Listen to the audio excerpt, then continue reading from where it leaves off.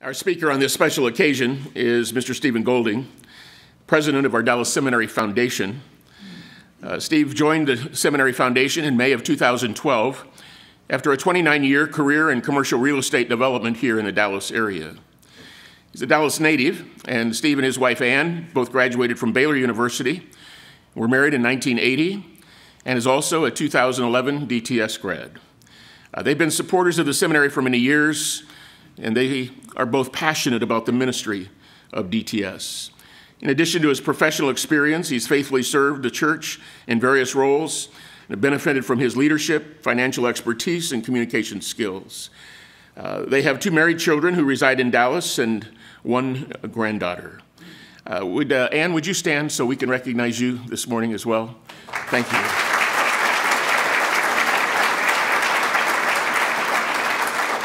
And Mallory, I just saw you. I didn't know you were here. Thank you. Welcome, their daughter. I knew her when she couldn't know anybody, okay? that young. Would you join me in welcoming Steve Golding to our platform this morning?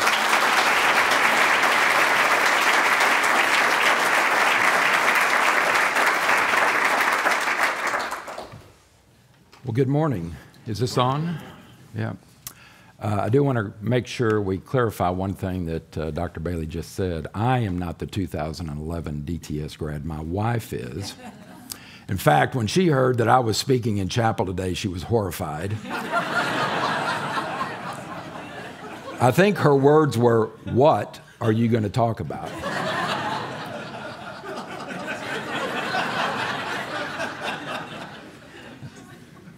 I'm not lying. I'm not lying. It's a quote. No, as you've already heard a couple of times, this is the chapel for the Dallas Seminary Foundation. We're celebrating 30 years, and there's nothing like standing up in front of the board of DTS to deliver your first chapel address. We're not going to have a whole lot of theology today. I am going to try to give you some of my best material. If you don't laugh, I'm sorry. Really, my goal here today is to educate and inform all of you. Some of you have been around here a long time. You know exactly what the foundation does. A lot of you students have no idea there's even a foundation here. So we're going to try to cover both of those areas today. I think I have a pretty tough job, actually. We need to acknowledge a group of people that haven't been acknowledged yet, and most of them are sitting right here. We have many guests who have worked with the foundation for many years. They are donors of the seminary, and they have worked with us in a variety of ways, either estate planning, and we're not going to name them all. But if you all would please stand, we would like to welcome you here. Come on, don't be shy.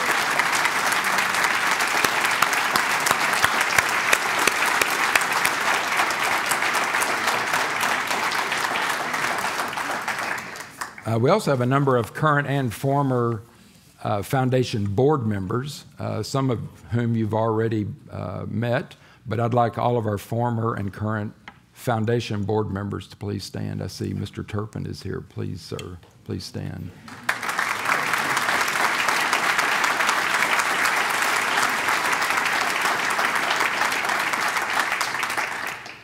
Finally, the last group, and they don't get enough credit here, I'd like the members of the foundation team and the advancement team to please stand up. You've already met Kim Till, who prayed this morning, but please, all the foundation and advancement team folks, please stand up.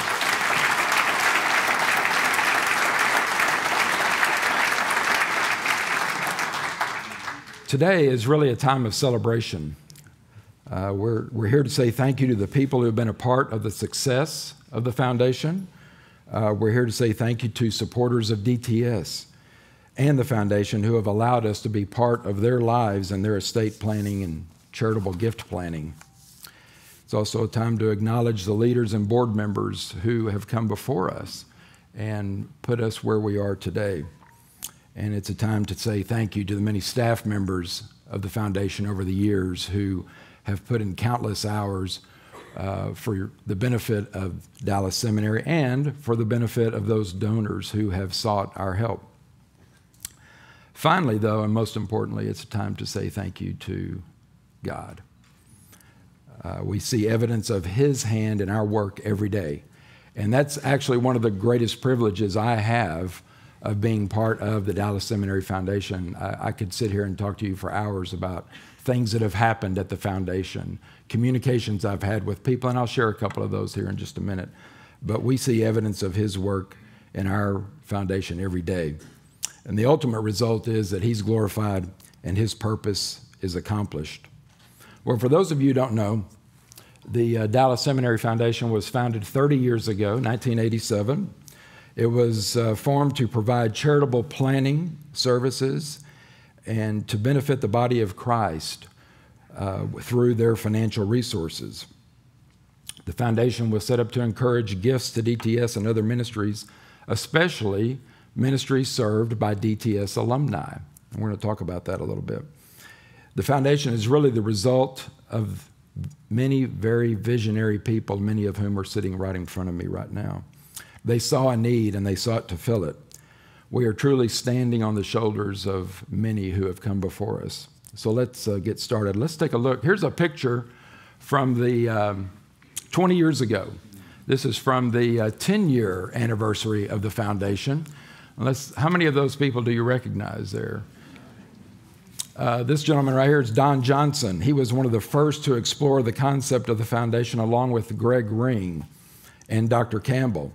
This is Dan Thor. He's a longtime board member. You don't know this guy, do you? Dr. Swindoll. This is Jerry Reeves. He was the longtime president of Dallas Seminary Foundation. Johnny Coons, one of the first board members. Now, I did not know who this was. Anybody? Charlie. I mean, I know who it is now, but when I first saw the picture, I was like, who is that? Don't tell him I said that, okay? Charlie Dyer. And then this is Larry Jobe. And I just mentioned Jack Turpin, who is with us today. Jack was, I think, along with Norm Miller, one of the two people that signed the original incorporating documents of the foundation. This is Wendell Johnston, who is also with us today. Dr. Johnston. And then there's Dr. Campbell and Joe Hansen, who's one of the board members that was introduced just a minute ago. Here's a list of all the current and former board members. Many folks have served for the benefit of the foundation, and we appreciate them so much. I did want to mention Jerry Reeves. Jerry was the longtime president of the foundation, and much of what the seminary is benefiting from today is because of the work that Jerry and the team that he assembled at the time, what they did during that 20-year period. Nobody's laughing at that picture. This is a picture of the foundation team in 1992, and I put that up there for a couple of reasons. Number one, this gentleman here in the bottom of the picture is Greg Ring, and he was one of the folks that approached the seminary about founding the foundation and got the ear of Dr. Campbell and Mr. Turpin and Norm Miller and a few others, and they began this journey. There's a picture of Jerry and this guy right here. Doug McKinnon, please stand up.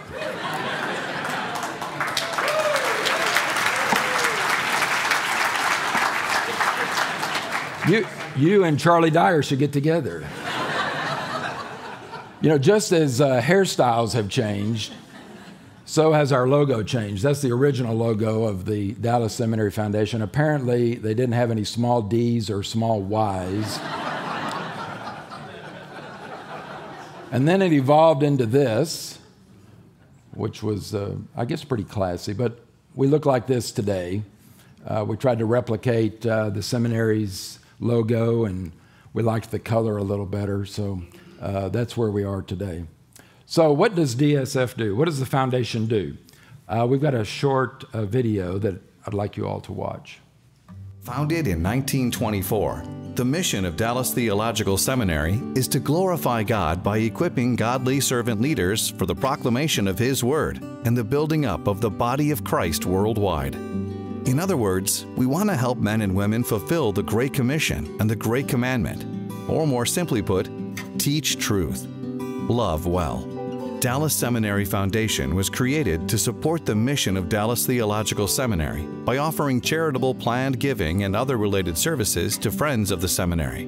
The foundation will help you create a legacy that will last for generations to come. There are many ways that your legacy of giving helps secure the future of training servant leaders in biblical truths, and we're happy to talk through those with you. Our planned giving website features valuable ideas and helpful articles which focus on benefits such as organizing your finances and estate, tax savings, and life income planning. For example, you may want more information on how to donate a charitable gift through a bequest to Dallas Seminary, or perhaps you'd like to receive lifetime income through a gift annuity. Whatever the request, our team of professionals can assist you with these and other charitable planning decisions while helping you meet your family's future goals. If you would like to receive our latest planning information, we offer a free e-newsletter with many ideas that can help you both now and in the future. You may subscribe to the e-newsletter on the front page of our website. Be sure to view the online Wills Planner where you may organize your thoughts about extending your legacy, and then share that information with a qualified attorney to finalize your lifetime plan. Also, please feel free to contact us for confidential financial advice. We are here to assist you in making the right decision at the right time for you and your family. Thank you for allowing us the opportunity to serve you. Your support helps us secure the future of Dallas Theological Seminary. Because of generous giving from men and women like you, we are able to fulfill our mission and see well-trained servant leaders investing their lives around the globe for the proclamation of His Word.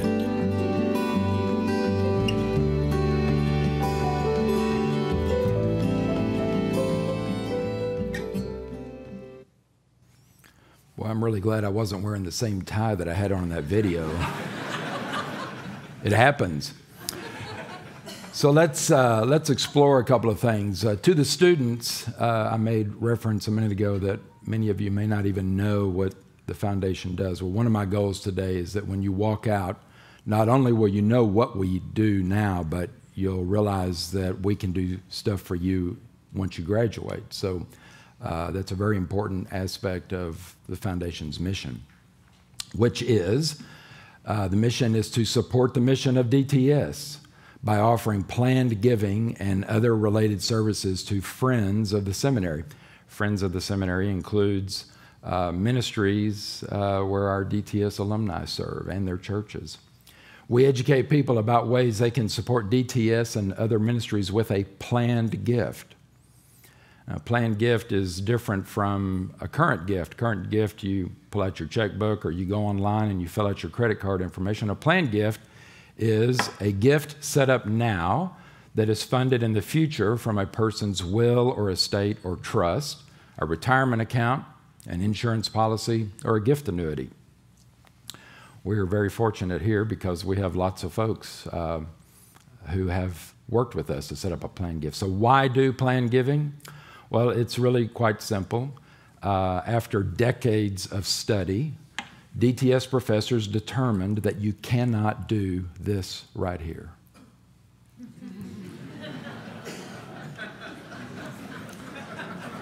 I hate to break the news to you, but you can't take it with you.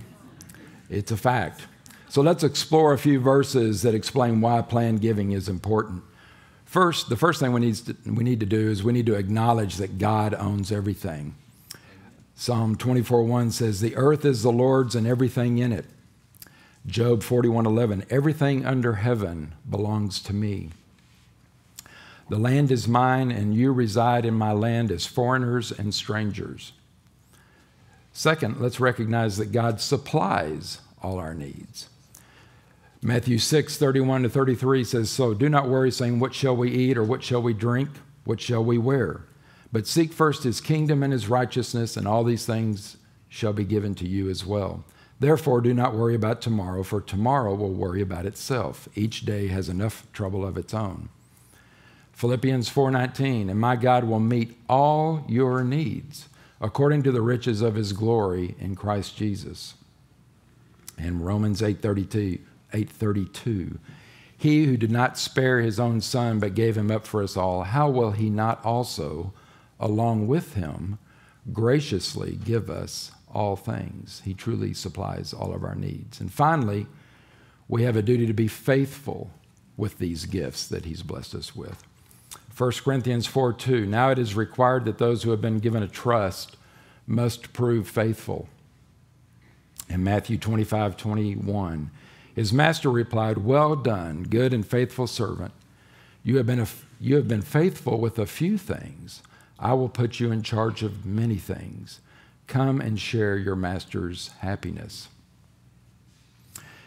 At the foundation, we provide assistance with a lot of different things. I'm going to give you a list here.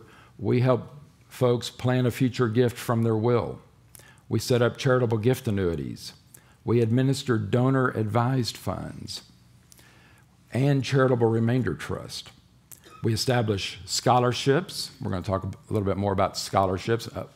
All the students just woke up when I said that. We're going to talk about, or we also help with IRA charitable rollovers, estate plan reviews, and the disposition of gifted assets. I didn't put this in the presentation, but I was just reminded a couple of years ago we were gifted a 53-acre tract of land in Granbury, Texas, which we just sold last month, generating about $800,000 for the benefit of the seminary. Last year, from our donor advised fund accounts, we actually processed over 1,700 grant payments totaling $9.7 million. Now, donor advised funds are funds that we have set up that an account that a donor will set up with us, and we hold the money until they tell us what to do with it. Last year, we sent $1.6 million to DTS from those funds. We sent $7 million to other ministries. And that was one of the original ideas when the foundation was formed, that we would facilitate things like that. So let's talk about passion and commitment. We're all about passion and commitment here. Look at this right here. I know you can't read this. What is that? That is a list of donations that a gentleman made over a 40-year period. He lived up in Washington State. His average gift was probably about $40 a month that he gave for over 40 years. Are we not working now?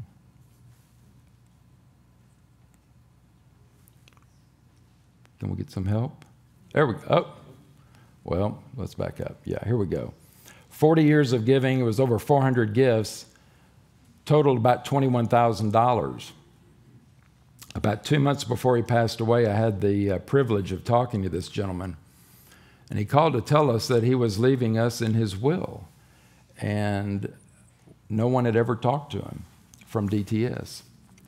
And it turns out that his gift to us was over $2.5 million. That $2.5 million will go into the scholarship fund. At a 5% pay rate, $2.5 million generates $125,000 a year in scholarship assistance. So with one gift, with one committed gift from a very committed donor to DTS, he set up support for students into perpetuity at the rate of $125,000 a year, 6 times the amount he had given during his lifetime. That is passion and commitment. So what are you passionate about or committed to? I'm not trying to compare you to the gentleman from Washington, but in a room like this, most everybody would raise their hand and say, yeah, I'm passionate, committed to Jesus Christ. Their spouse, if you're married, your family, your church family. And I've also heard specifically here that many students are committed to avoiding one of Dr. Wallace's Greek classes.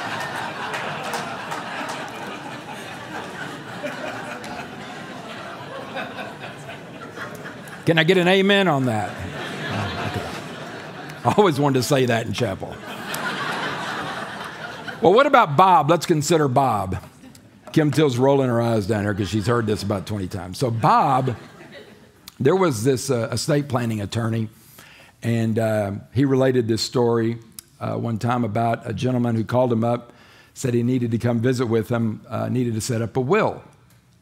The man shows up, and the attorney says, well, tell me about yourself. He's about 70 years old. And Bob says, well, I've been a fairly successful businessman. I've made a lot of money. I've started and sold a lot of businesses. He said, I've also been married 3 times, and I'm divorced 3 times. I have 8 children. I have 20 grandchildren, and I have a lot of assets. The attorney says, okay, well, why are you here? He says, well, I don't have a will. And the attorney looks at him. He says, well, what do you mean you don't have a will? You're 70 years old. You've got 3 ex-wives. You've got 8 children. You've got 20 grandchildren. You're worth hundreds of millions of dollars. What are you thinking? Bob just looks at him. He kind of leans back in his chair, and this is what he says. He says, BDC, BBD. The attorney just looks at him. He said, what do you mean, BDC, BBD? Bob says, Bob don't care, Bob be dead.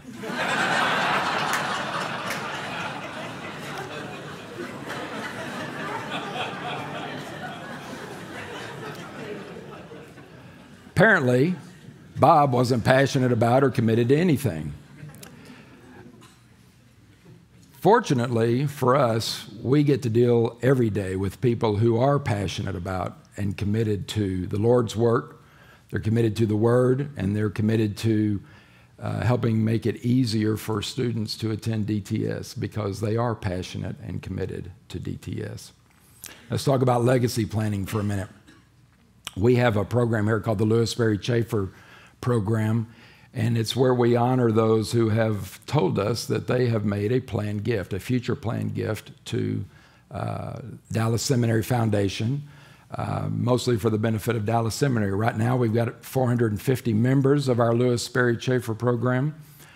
We have been told by those folks that we've got about $170 million in gifts that are coming. About 80% of that is planned to come to DTS. About 30% is going to other ministries. That's one of the things that we do here at the foundation. You know, as far as legacy goes, Ecclesiastes 1:11 says, no one remembers the former generations. Even those yet to come will not be remembered by those who follow them. How many of you believe that? All right. If you don't believe that, I'm about to prove it to you. Consider your grandfather's grandfathers. Okay, think about that. Those are your great-great-grandfathers. How many do you have? Quick. Oh, come on. How many? You got 8. You have 8 great-great-grandfathers. Now think back to the verse I just read you from Ecclesiastes. How many of those 8 great-great-grandfathers can you name? Robert Murkison, you can. Okay, you see me afterwards, okay? I'm going to give you a little bit different perspective. How many of you here have grandchildren? Okay, yay, okay. Are any of them as cute as this one?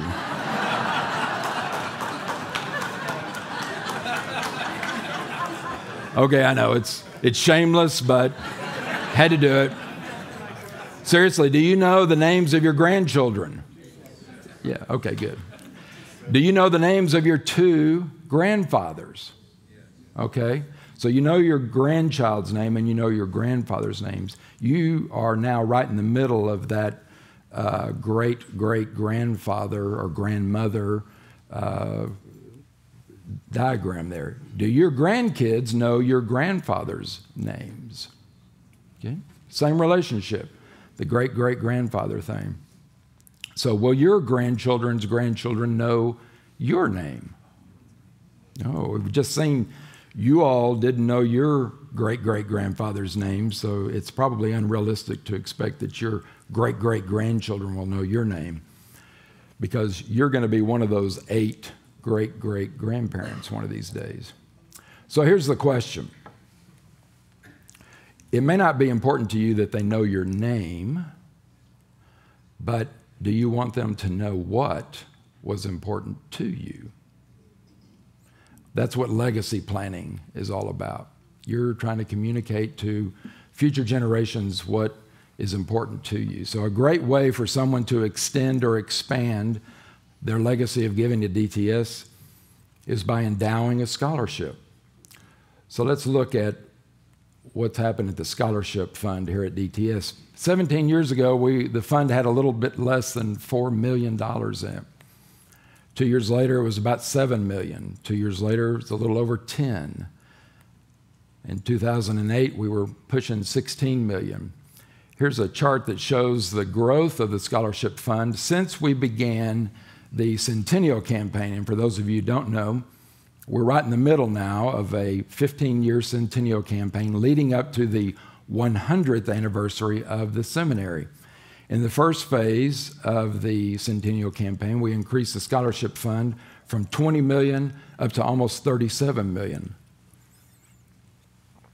We're in the second phase now, and the scholarship account is a little north of $43 million. So since the Centennial Campaign began 7 years ago, we've doubled the balance in the scholarship fund, and that's a long-term goal, is to keep increasing the scholarship fund.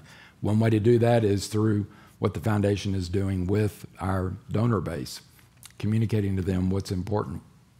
So how do all these current gifts and planned gifts impact you as a student at Dallas Seminary? Well, let's take a look. This year's budget, the expenses basically can be divided up into three categories. Salaries, and the total budget for expenses is about $33 million. Salaries and benefits are about 71% of that total, and about 30% are just the operating expenses, the lights and the maintenance and debt service on the two dorms that we have over here. On the revenue side, again about $33 million, the other expenses, other revenues, rent from the dorms is about $3 million.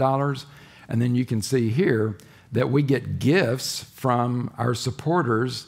Budget this year is a little over $8 million. Let's look at the growth of gifts to the general fund over the year. Going back to 2000, a little more than $4 million in current gifts to Dallas Seminary. You can see that it rose up until 2008, 2009, and then there was a drop. That was when we had the last financial crisis, and we've slowly built back up so that this year we're back up to a budget of about $8.5 million. That $8.5 million is about 1/4 of the revenue that the seminary receives. About 64% comes from tuition. So let's look at tuition. How is tuition broken out? $21 million in tuition, and about 60% of that is paid directly by you, the students. But look over here. Student scholarships now comprise about 22% of the total tuition that Dallas Seminary receives. So you saw a second ago how that scholarship fund is growing, growing, growing every year. That's one of the goals. That's what the foundation is doing, along with the advancement team, is that we're trying to grow that scholarship fund so that more and more students can benefit. The enrollment here at DTS has grown every year for the last few years. One of the reasons is because we have scholarship assistants. Not everybody would be here if they didn't have scholarship assistants. So that's a primary goal. We're almost done. So as a DTS graduate, how can Dallas Seminary Foundation help you? You've already seen how we help supporters of Dallas Seminary. How can we help the graduates? Well, it's in our mission statement. Once you graduate, well, I guess you're a friend right now, but once you graduate, you're certainly a friend of Dallas Seminary. And we can help you with planned giving services. We can be a resource for you. Once you're in a church or you're in a ministry organization, you can call upon us. We will help you with planned giving awareness among your church members or your ministry supporters. We can help you with funds management. We do that right now for a number of ministries. They collect money. They don't have a way to invest it.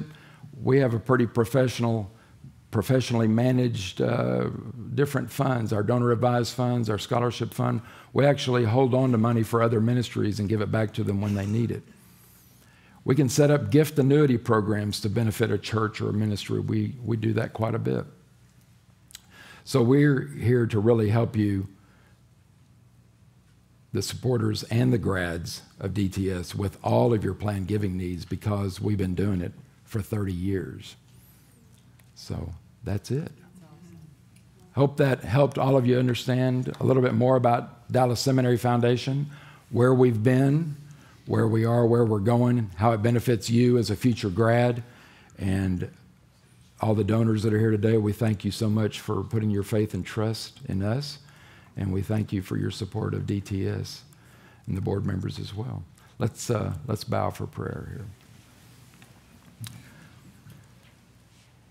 Lord, thank you for your faithfulness to Dallas Seminary. Thank you for honoring the efforts of those here who want to honor you.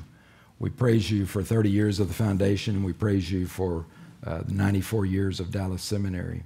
May you be honored in all that we do. We thank you for everyone who has come before us that has brought us to this point. And we pray that you'll continue to bless us as we continue to work toward your goals for us. For it's in your name we pray. Amen.